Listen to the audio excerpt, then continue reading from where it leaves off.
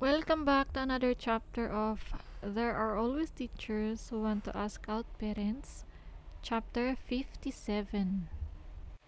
At kung ikaw ay bago ka pa lang sa aking channel at nagustuhan mo ang content sa channel na ito, maaari kang mag-subscribe, i-hit mo ang notification bell para ma-notify ka kung meron akong bagong uploads. This channel is all about girls love or Yuri Manhwa. And this is only a fun translation. There are grammatical and typographical errors.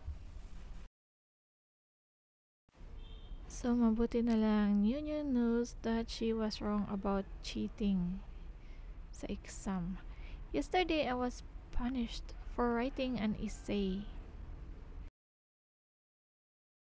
Then pinaritok din siya ni Teacher Kian ng math test paper.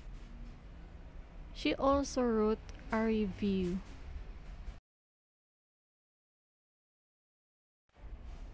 And she asked her mom for forgiveness. Nyo. Humingi si Lucy Kyo ng tawad kay Nyo. I'm sorry mom, shouldn't have hit you. Nyo, please forgive mom, okay? Nyo is just afraid that Lucy Kyo will be disappointed if she doesn't do well in exam, and she promised that she won't do it again. Well, mom knows. Did it hurt yesterday? It doesn't hurt anymore.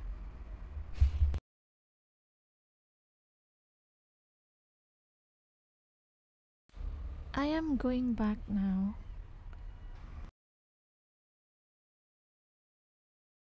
Reconciliation is good. I cooks the big one after the little one. 2 or 3 o'clock in the morning before falling asleep. Once Lucy Kyo loses her composure, she can't care about anything and is so worried that she doesn't even know if she leaked the itinerary information. I can't let go of such a good opportunity. But I'll have to tell mom and dad in advance.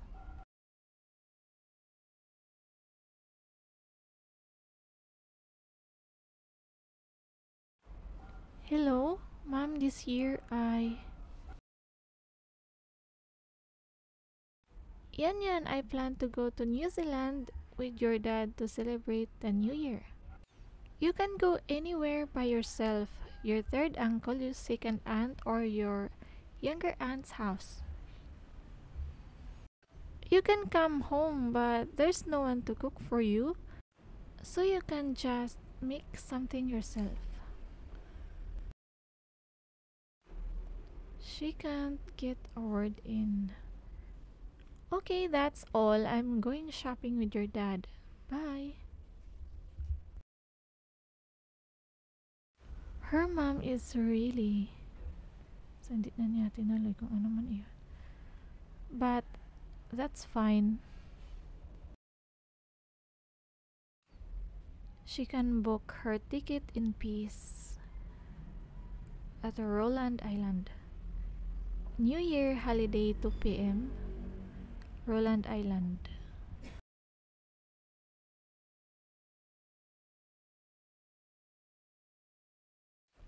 Wow, look mom, we are so close to the sea. It's not cold here at all. Let's go change our dresses and go to the beach. Nyo wants to go kayaking. Okay, no rush. Mom will pack up the things first. She sent Kian a message before boarding the plane, but Kian still hasn't responded after almost 10 hours. Teacher Ki, we're off to the airport. I'd like to say Happy New Year to you in advance. Are you busy or something else? Yeah, tomorrow is New Year's Eve, and every family will be reunited to celebrate the New Year. She should have gone home as well. Isn't it expected? What am I expecting? It was me who rejected her, so am I still expecting Kian to become more courageous after more setbacks? This is too much of a self indulgent thought.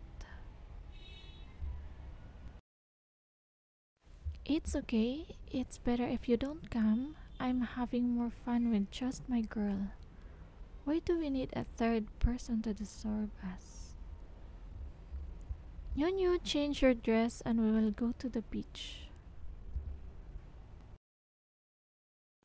The dress is on the table for you. The champagne from the hotel has arrived, and mom's going to open the door. Is it champagne? Put it in. Kala niya yung maghahatid ng champagne, pero si Kian ang nasa harap ng kanyang door. At pinati siya nito ng Happy New Year!